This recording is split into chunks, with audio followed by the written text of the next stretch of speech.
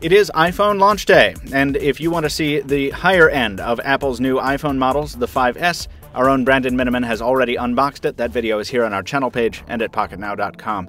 But if you're looking for a more colorful take on Apple's new iPhone, stay right here. I'm Michael Fisher, this is Pocket Now, and behind the mask here is Apple's new iPhone 5C. Let's unbox it.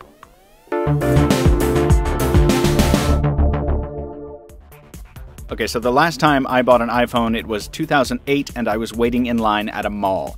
Fortunately, circumstances have changed somewhat, and this one got delivered to my house. But the packaging has not changed all that much, at least not in terms of Apple on the whole. This is a plastic box, very, very compactly packaged.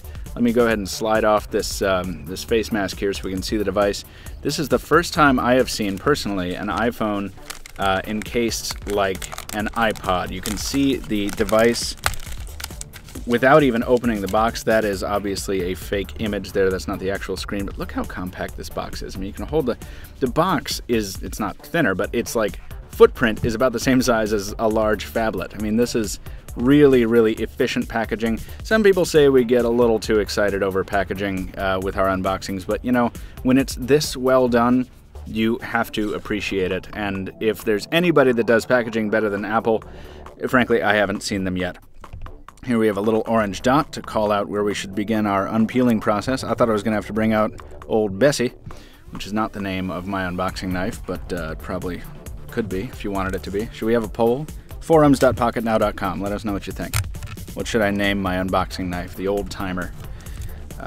Which is out of frame for the moment because I'm focusing on the phone. Let's stop rambling. I'm excited. I'm excited about this device, and I know a lot of people are less excited. They're more excited about the flagship one, but I like color. As you can see, I got the blue device. I did, in fact, get a... Let's pop the seal here. That's cool. I did, in fact, get a colored case for it, but I got the wrong color because I was too tired, as you might have heard on the Pocket Now Weekly podcast.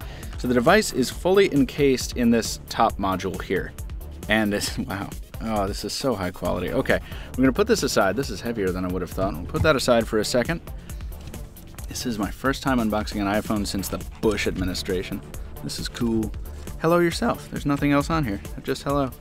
iPhone 5C, a little tour of your hardware features there. These are bound together. These appear to be info cards. Of course, if you want to display your belonging to the cult of Mac, you can do that. iPhone 5C, ring sound, switch volume keys, home button. Just telling you about the device. Is there a backside to this? Yes, indeed. Where you can learn more, where you can get support. Here is a SIM removal tool. Very, very nice to have. And general iPhone info, probably some warranty stuff. Rounded corners on this. It's kind of like holding the real-life version of WebOS cards. That's kind of cool. Anyway, you're bored of that already. Let's move on. Oh yes, I finally get to try earpods for the first time. Apple's new earbud design, shipped with the iPhone 5, so nothing really new to the marketplace, but new to me. All of it packaged beautifully, just like the rest of it. This is no surprise, but it's probably the finest unboxing experience I've had so far. Single USB port on this. I'm used to the Moto X's dual USB port plug, so I'm going to be entitled and complain about that just so I can inject some artificial balance into this. Nice narrow gauge USB cable, and man, this is like a cat bowl. It's so well made. Okay, let's put the hardware aside. Excuse me, let's put the packaging aside. Get back to the phone. Folks, the iPhone 5C is available in white, pink, yellow, and green shades as well, but since I never got my wish for a Cyan Lumia 920 or 1020, I decided to go with the blue. Now, it's still in its protective case here. I just wanted to make clear that I am very excited about the color, if you couldn't tell already. We'll zoom out a little bit more, just so that we can see what's going on here. Oof, all right.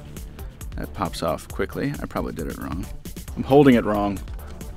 Now, the plastic box was joined to the screen protector, so I messed up before, but let's see if we can get a close-up angle on this peel off here. Silence, please.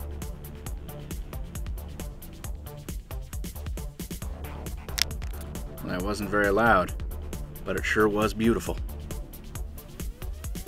And there, for the first time in the state in which I'm going to be using it, is the new iPhone 5C in blue. Now, you're tired of me showboating, so let me take you around the hardware here. My first impressions of this plastic are that it reminds me a bit of a Lumia 920 one of the glossy editions, that is, from Nokia. It is, the polycarbonate that Apple has used is high quality, clearly, but it's, as you can see, we're already getting some fingerprint action there. I predict that in very short order, this thing is going to be just riddled with hand skin grease and such. Hopefully the color will help, fight that trend a little bit, but it is definitely worth noting this is very, very different than the iPhone 5, and we will be comparing this to the iPhone 5, but a quick hardware tour for you. An 8-megapixel shooter around back, the same one found in the iPhone 5, I believe. Next door to it, an LED flash, the Apple logo, the iPhone branding down below. Not much else to speak of there. Flipping it over, a 1.2 megapixel front-facing camera for FaceTime. The battery within is slightly larger than the iPhone 5. I'm going to go ahead and power on here while I'm talking about it, but just volume down, volume up, and the ringer silence key. Home button down below, just like every other iPhone. Nothing on this side except the SIM tray, which I will be dealing with in a moment. Flip it back around to the front. We'll go ahead and power standby it up top, and just to take a look at the bottom, there we are. There's our speaker ports, our 3.5mm headphone jack, and the lightning port down below. Don't know if I called that a USB cable before, but it's not a USB cable, just in case I did. Let's power on the iPhone 5C. Press and hold. We should get Apple's new flattened UI pretty swiftly here, but just to tell you a little bit more about it, slightly larger battery than we're used to seeing, 5.73 watt hours, around a little higher than 1500 milliamp hours, versus the earlier iPhone's 5.45 watt hours, or 1440 milliamp hours. That's rated for 10 hours of 3G talk time, 250 hours of standby.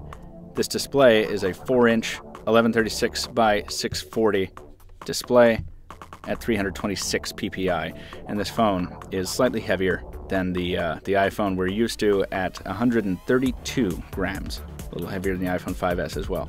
As you can see, I have my hello in multiple languages here. I'm being prompted to slide to set up. I will select, I know there's no SIM in there, I'll put it in later. My primary language is English, my country or region is the United States, and we'll get to the initial setup later on off camera, but for now, just wanted to give you a quick look at the first iPhone that I have had in my possession in a very long time, the iPhone 5C. It may be the lower end of the two options, folks, but we are going to be covering the iPhone 5C extensively at Pocket Now, alongside the higher-end iPhone 5S, so stay tuned throughout next week for that. In the meantime, toss us a like if you enjoyed this unboxing. Do leave us a comment down below if there's something you would like us to take a close look at with the 5C or the 5S, and be sure to follow us on social media. But most importantly, thank you so much for watching. This has been Michael Fisher with Pocket Now. We'll see you soon.